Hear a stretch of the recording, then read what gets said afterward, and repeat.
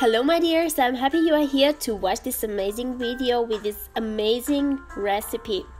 You see the ingredients here, and yes, this is going to be a spinach pie. Have a look at the description box please for the exact measurements. For my first step, I'm boiling my spinach leaves. It will take 5 minutes, and meanwhile I'm mixing the other ingredients together to make the dough. Milk with olive oil and 1 egg. I'm adding flour and continue whisking with hands, and after which I'm letting my dough to rest for at least 30 minutes, not more because I have no patience to wait for the dough.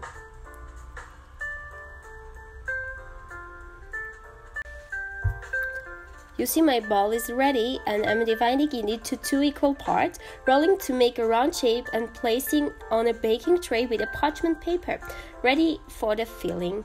I know, it's hard, but you are patient.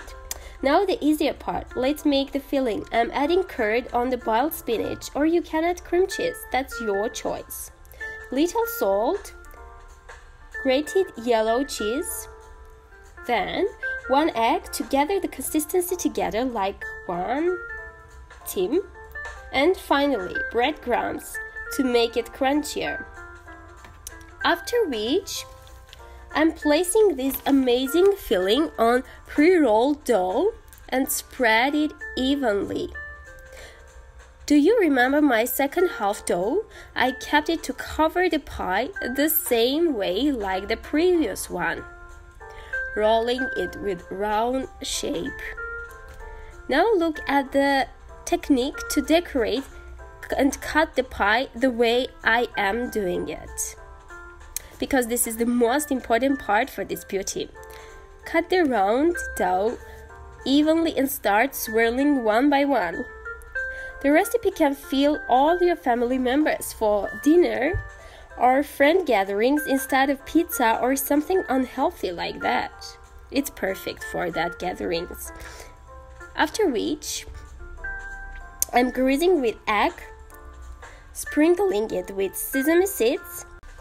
As I have already told you that sesame seeds is a great source of calcium, and I'm sending this pie to the oven for 20 minutes in 180 degrees Celsius.